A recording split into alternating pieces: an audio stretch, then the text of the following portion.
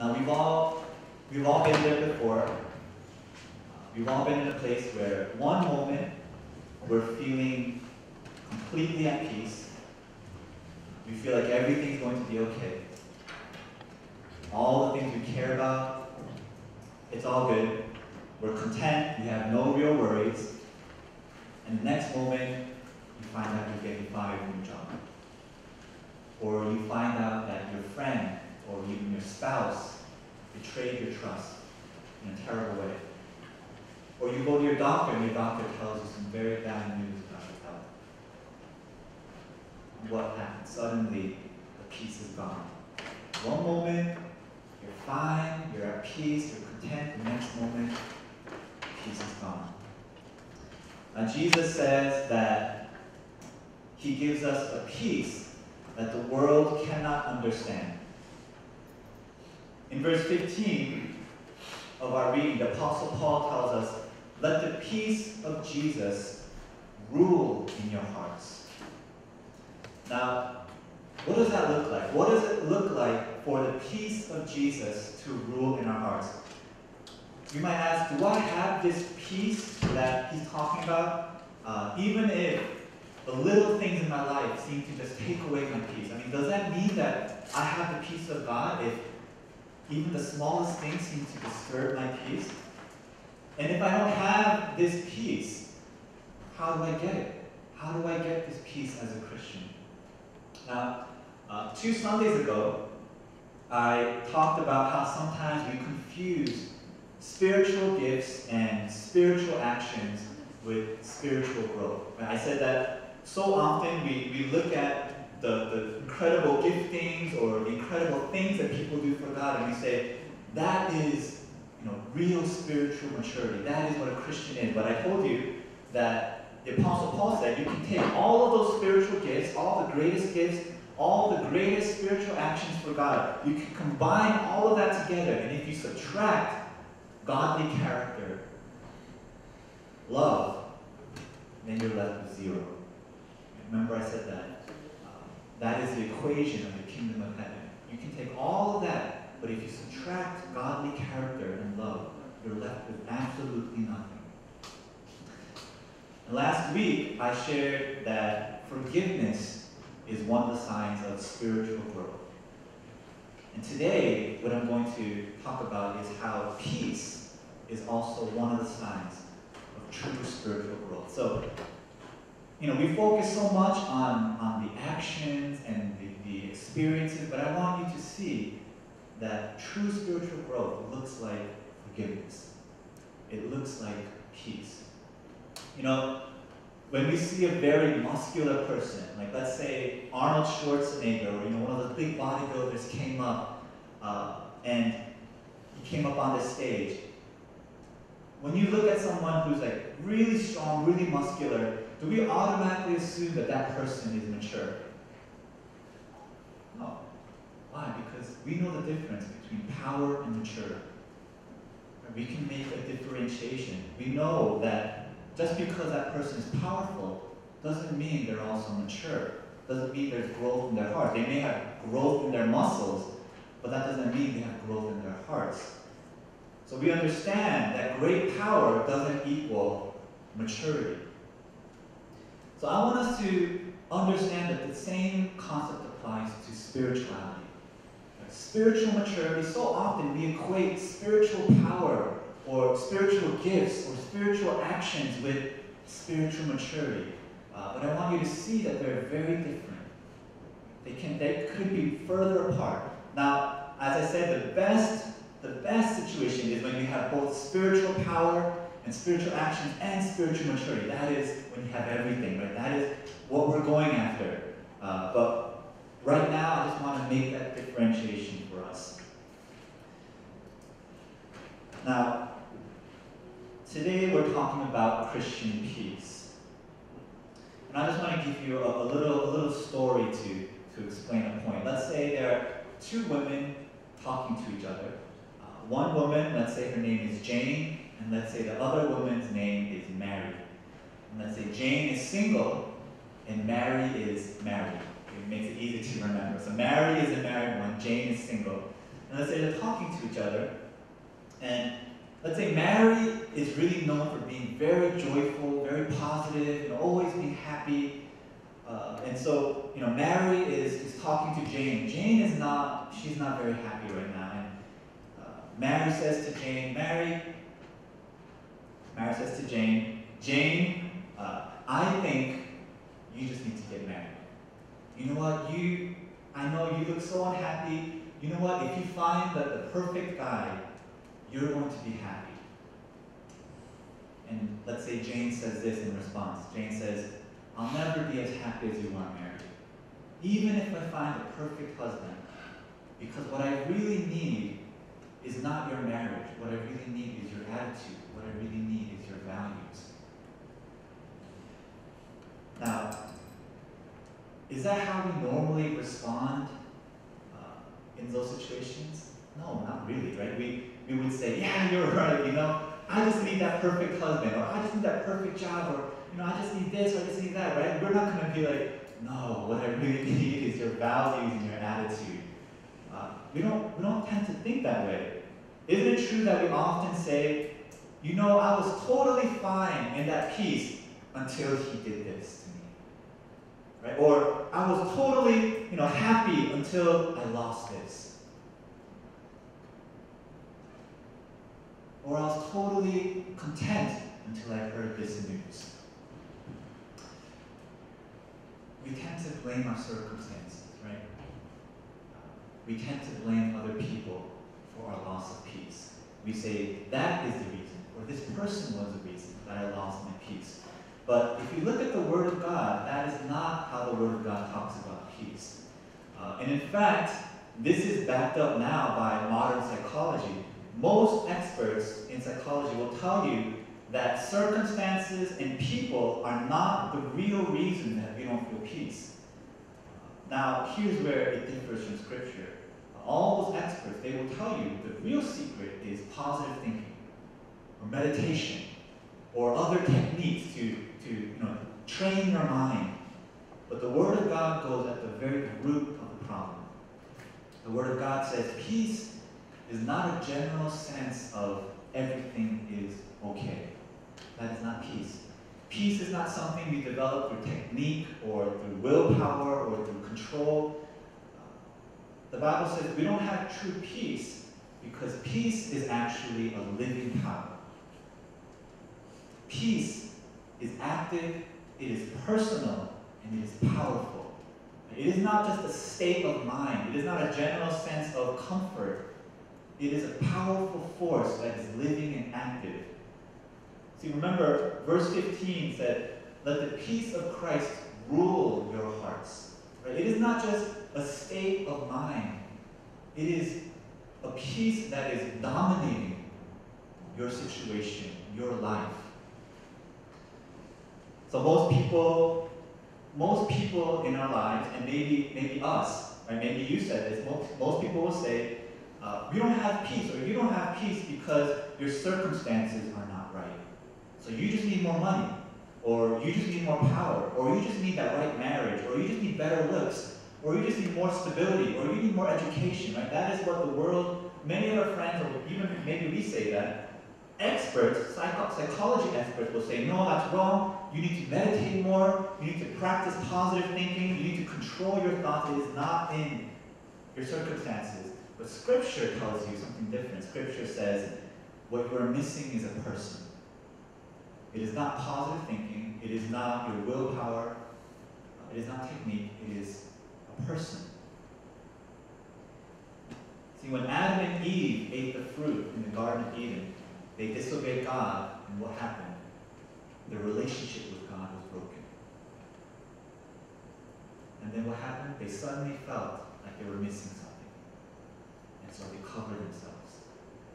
They realized, I don't have clothes, I don't have coverings. So they covered themselves to try to feel at peace, to cover the anxiety. You see, they never needed to be covered before. They never knew they were missing something. They never had that deep sense of loss until they lost God. It's when they lost the relationship with God that they suddenly felt that they were missing something and they tried to cover themselves. and they didn't feel at peace. You see, circumstances and people are not the real triggers of your unhappiness and your loss of peace. Circumstances and other people may be the occasion for your loss of peace. It may be the moment when you lose your peace, but it is not the cause of your loss of peace. Do you see the difference there? It's not the cause of your loss of peace. Those circumstances are just moments when you can express what was already inside you. There was something already wrong in here. There was already something here that was not at peace. And when that person said something, or when you lost that, or when that didn't go right, it was not that that caused it. It was that it allowed it to be expressed, what was inside you to come out. That is what is happening. So the question is, who or what is inside you? What's coming out? Is it Jesus or is it something else? You see, the peace of Jesus, the peace that we get from God, like I said before, it dominates us. And it changes our vision. So everything that we see becomes interpreted through that peace.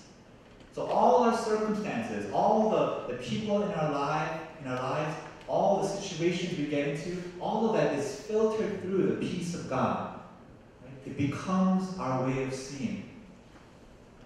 Now, the peace that the world can give you, wealth, career, status, family, influence, power, right? That is the peace that the world offers you, right? Just get this nice car and you will finally be at peace. Just get this nice home and you will finally be at peace. Just earn 6 figures, right? Just get that perfect salary and you will finally be at peace. That peace is constantly dominated by circumstances. So you see the difference there? The peace of Jesus is the one that dominates. It is the one in control. The peace of the world, you are never in control. It is always your situations, always people who are controlling your peace. Depending on how things change, that is how your peace will change. If you stake your peace on your wealth, and your wealth is gone, your peace is gone. But if Jesus is your peace, and you lose your wealth, then what will happen is his kingdom will dominate and interpret how you understand that loss. You will no longer see it based on the world's values, but you will see it from the perspective of eternity. And let's say you lose a lot of money, but from the perspective of eternity, you realize that's not that much. It's not a big deal. I'm living for eternity. That is a lot of money, but I'm not seeing it from the world. I'm seeing it from a different filter. The peace of the world, right, it gives you tunnel vision. All you see is that one thing that you're banking on for peace. I need that money. I need that education. I need that job. I need that status. I need that stability, right? It is tunnel vision. That's all you see. And when you have that kind of tunnel vision, you have no room to give to other people. But the peace of Jesus gives you eternal perspective. It is infinitely wide. That is why gospel-transformed Christians are so generous. That is why they don't need all these things to give them peace. They have this incredible wealth about them, even though they don't have much. It is because they have this perspective. You see, the peace of the world can never give you true peace, because it depends on how well you can control your circumstances. And some people have more control than others. Some people have more power. Some people have more money. Some people have more status. But in the end, no matter how much power you get, no matter how much influence you get, you will never be in complete control over everything. And therefore, you will never have complete peace. But the peace of Jesus allows us to surrender control. It is not, see, you see there's a very big difference here. In the peace of the world, you need to grab more control. In the kingdom, the peace of Jesus, we surrender control. And you rest in God's supreme authority and control. It is a completely different way of living. Now, sometimes when I'm driving and I'm feeling tired, my wife will say to me, honey, let me take over for you. You know what? You look really tired. I know you've been driving for a long time. I'll drive and you can rest. And suddenly I'm no longer tired. No, it's okay. It's okay. I can drive. I'm wide awake. I'm wide awake. I can drive another 2 hours. Don't worry about it. You see, my wife, and this is like a running joke actually. My wife, she hasn't driven for years.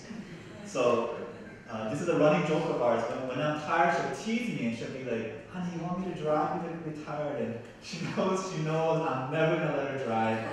So I'm suddenly alert, and suddenly fully able to drive as long as I need to. She knows that if she drove, I would not be resting. Right? She says it's for my rest, but she knows I'll be more stressed if she drove, more tired. Now, why is it that in some cars we can sleep, and in other cars we're alert, we're suspicious, right? We're checking everything, right? Did you put in gas? Did you put on your seatbelt? Did you make sure you close the door? Are you sure you're supposed to turn there? Aren't you driving a little fast? Aren't you driving a little slow? Right? We're always like checking, and we're not able to relax, right? Our capacity to sleep and relax in a car is based on who the driver is, right? We ask, is the driver skilled? Is the driver dependable? Is the driver wise? We ask all those questions, and when it's yes, yes, yes, then we go to sleep. We relax. We don't ask questions. We're not suspicious. We're not alert. We're not trying to figure out how this car works. What happens if we get in an accident? We relax. We can sleep. If, as Christians, we find that we're constantly questioning, constantly afraid, anxious, suspicious, doubtful, what does that say about our view of God? Aren't we questioning Him, His character in some way? Aren't we questioning His skill in some way? Aren't we questioning His power? That's the only conclusion you can come to. The reason that you cannot relax is because you feel that there is good reason to doubt or to be suspicious or to check on God. Does He know what He's doing? At this very moment, God's grace is holding all the atoms in our universe together. If God just decides, I'm not going to hold the atoms together, everything in our universe will fall apart. Time, we take time for granted. Time is moving, right? We're moving in time. If God decided, I don't care about time anymore, there's no more time, right? We wouldn't be progressing in anything. We'd be stuck in limbo.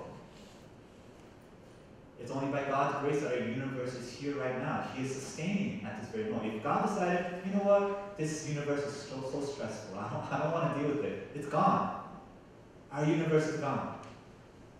He is orchestrating every single life on this planet. Billions of people, He is orchestrating and strategizing and leading billions and billions of people, matching up all their different circumstances, making sure that everything works out toward His grand plan. He's doing this all the time. He's fighting a spiritual war. And He cares about what you are doing right now. He is intimately involved in what you're thinking right now, what you're going to do a couple minutes later. He's dreaming about your dreams. He wants the best for you. And He does all of this with infinite room to spare. He is orchestrating, controlling, managing all of these things with infinite room to spare. This is nothing for Him, right? He has infinite power. He has infinite wisdom. Do you live like this is your God? Do you live like this is the God who is in control of your life? Or are you a backseat driver who is complaining and giving advice to the driver and questioning, God, I don't know if you're supposed to turn there, I think you're driving a little fast, God. I know you take care of the universe, but I don't know, my life is really complicated. I have a lot of things going on in my life. I know you got all the star systems mapped out, but my life is really confusing. I don't know if you have my happiness in mind. And we ask all these questions, right? And I do too. But we have to ask ourselves, maybe there's something wrong with the way we see God. Maybe we are not seeing who He truly is. Maybe we need to stop and reflect on what He's really capable of. Now, we can be clear about what we mean by peace. If my parents pass away, I will be sad. I will grieve. If someone hurts my life, I will get angry. When Jesus lost his cousin John the Baptist, he grieved and he wept. When Jesus saw people abusing the house of the Lord, he got angry. Jesus got lonely when his friends left him. Aren't these examples of not having peace? And I don't know how you think about Christian peace, but if Jesus is getting upset and sad and broken and angry, aren't these examples of, well, Jesus isn't very peaceful, right? He's being too influenced by what's going on around him. But clearly this is not what Scripture is saying about the peace of Christ. Because Scripture says Jesus is the Prince of Peace. Now let me ask this question to help us to understand peace based on what the Bible is saying. What thing in your life, if you didn't have it, would make you want to end your life? I know it's a very gruesome, not a very nice question, but to really, really focus our attention. What thing in your life, if you lost it, would make you want to not live anymore? Now, for most of us, and I'm probably guessing that almost all of you have one thing in mind. Maybe it's your family. Maybe it's your career. Maybe it's your reputation. I don't know what it is, but we all have something like that, right? I want us to look at what Apostle Paul says we need to do in verses 5 to 9. I'm just going to read this for you. He says, "Put to death, therefore, what is earthly in you, sexual immorality, impurity, passion, evil desire, and covetousness, which is idolatry. On account of these, the wrath of God is coming. In these too you once walked when you were living in them, but now you must put them all away: anger, wrath, malice, slander, and obscene talk from your mouth. Do not lie to one another, seeing that you have put off the old self with its practices." Now, when you look at this list, they are all corruptions of something good. And when you think about that one thing that you maybe you thought about it, that one thing you know, if you lost it, you might not want to live anymore. It's a good thing, right? Probably. I'm guessing like it's something positive, not an evil thing. But these are all corruptions of something good. Sex is good. God made sex to be good. Passion is good. Desire is good. Anger even is good when it's used constructively. Our words are made to be good. That is how God created all these things. They're made to be good. And some of the others on the list aren't as obvious, but if you really go to the root of it, they are all at the end twisting of something good. Right? Satan is not a creator. Satan cannot create anything. He only takes what God has made and he twists them. So all of these things are at their root good things. Even the thing that you say, if I lost it, I would not want to live anymore. That is a good thing, probably. But the reason we see this corruption, the reason that we get messed up by these good things, is that we over-desire. Do you see this? When we over-desire something that is good, that is when the problem starts. So, if someone hurts my life, I get angry. That is okay. That is good. A loved one is hurt. I should be angry. That is not right. But if I over-desire, then I may want revenge. Right? I don't just want justice. I want to hurt that person. Right? I may even want to kill that person if I'm passionate enough in my anger. That is over-desire. I don't get the job I want. It's okay to feel sad. Let's say you really wanted this job and you don't get it. It's okay. You lost it. It's normal to feel sad. That's a loss, right? You should grieve your losses. It's appropriate to feel sad when you lose something of value. If you over-desire, you are crushed. You are depressed. You are in despair. You can't function, right? That's just something wrong there. Losing something and feeling sad is right. Losing something and feeling you cannot function in your world, there's something wrong. There is an over-desire there. If I find out I don't have any money left, I should be concerned, right? Money, I need money to buy food, I need money to pay for my house. It is a concern. It is a legitimate concern. You should be worried if you don't have money left. If I over-desire, I have panic. I'm panicking. The world is crumbling around me. I feel hopeless. Right? What am I going to do with my life? Right? That is over-desire. So Scripture isn't talking about normal or healthy or appropriate emotions when it's talking about losing peace. We have to make this distinction here. It is not talking about getting angry when injustice happens. That is a proper response to injustice. It is talking about wanting so much more to an extent where it becomes evil and over-desire.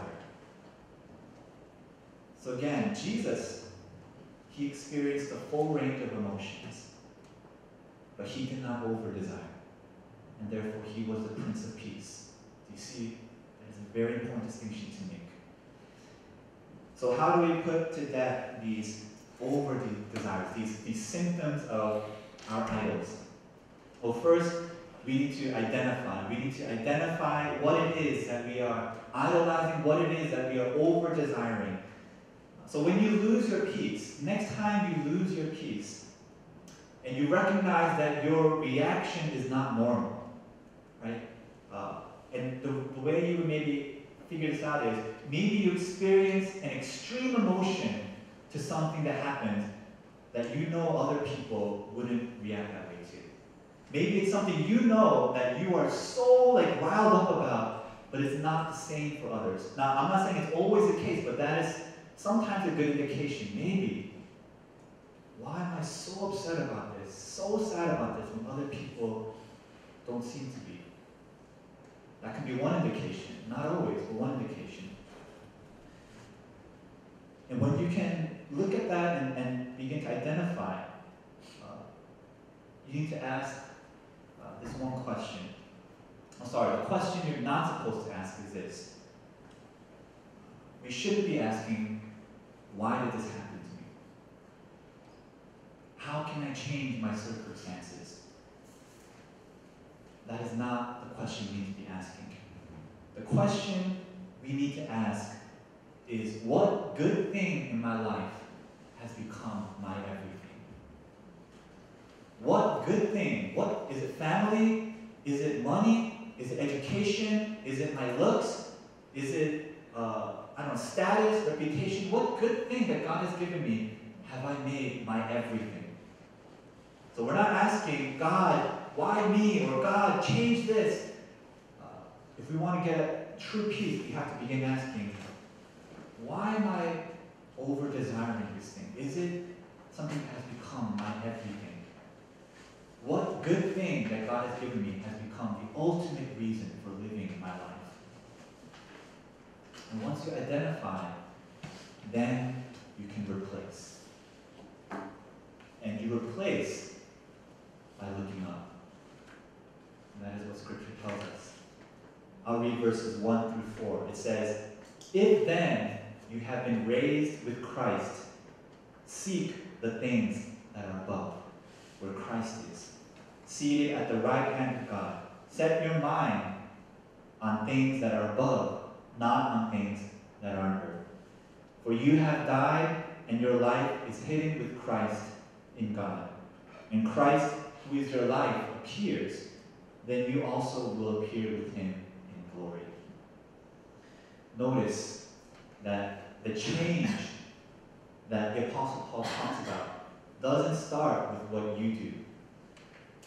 It is not a change in your circumstances in the sense where you get more wealth or more health or whatever, maybe more glory. It's not that. It says, the Apostle Paul begins with, if you have been raised with Christ. Do you see that?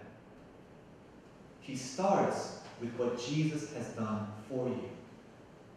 This is the beginning of peace. You don't start with something you do. It is not something you accumulate. It is not something a technique that you apply. It starts with what Jesus did for you. He starts with your new identity in Christ. Right? If you have been raised with Christ, right? You are a new person. If that is who you are, then this is possible, right, is what he's saying here. He says, you died. You have died, and now the life you are living is your second life. You've been given a second chance, and your life is hidden with Christ. So what does this mean? It means that when the Father looks at you, what he sees is not your imperfection. What he sees is not your flaws. When the Father looks at you, he sees the perfection and righteousness of his Son Jesus, because you are hidden in him. So how should that make us feel when the most important person in the universe sees that in us? When the most important person in the universe accepts us, loves us, cherishes us, is pleased with us in that way. It should give us great comfort and peace. Now Jesus died on the cross to forgive our sins and to restore our relationship with our Father. And I remember, I mentioned Adam and Eve. What was it that happened when they sinned? They lost that relationship with the Father. So Jesus, when he died to forgive our sins, he restored that. He made that right again. But what is it that he did not do? He did not die primarily to change your circumstances. And I've made this point before. If Jesus' main mission was to change our outward circumstances, he would never have left Caesar on the throne in Rome. Because that was, for many Jewish people, the greatest pain and suffering that they could imagine. They were humiliated by being under the empire of Rome. And for Jesus to accomplish his mission and to leave Rome alone, that should tell us something. What is it that Jesus really wanted to accomplish for us? What was it that God believed was most important for his people? And yes, God's power can change and can transform our circumstances. God does it all the time. But I want you to see, God's peace was paid for by the death of a person to restore your relationship with a person, so that that person would again rule in your hearts. Do you see this? This is a key to true peace. Allowing that person to come into your hearts, to fill that emptiness in your hearts, to be the ruler in your hearts, to reign and dominate your life situations, become the filter through which you see everything else, your situation and other people. That is what brings us true peace. And my prayer to you all is that today you would continue to surrender control. I know that we want to gain more control, and we think more control is the way to peace. But today, my prayer for you all is, let's learn the way the kingdom works. Let go of control. You can rest. You can relax. He is the King of Kings. He is trustworthy. And he's leading us in the right way. Let's pray together.